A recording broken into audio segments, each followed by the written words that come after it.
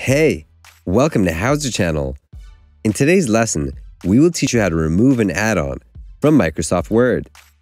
When you enable an add-on, it adds custom commands and new features to Office programs that help increase your productivity. Because add-ins can be used by hackers to do malicious harm to your computer, you can use add-in security settings to change their behavior. Open Microsoft Word or the Word document that you need. Click on File at the top left corner of the window. Select Options at the bottom of the list. A new window will open. Select Add-ins from the left side list. Look for Manage at the bottom of the window. Select COM add-ins from the dropout list. Click on Go. Select the add-in that you need from the list. Click on Remove. Click OK. That's it. Thanks for watching the video. Please like it and let us know if you used any of our tips and tricks. Subscribe to our channel. We upload new tutorials every day. See ya!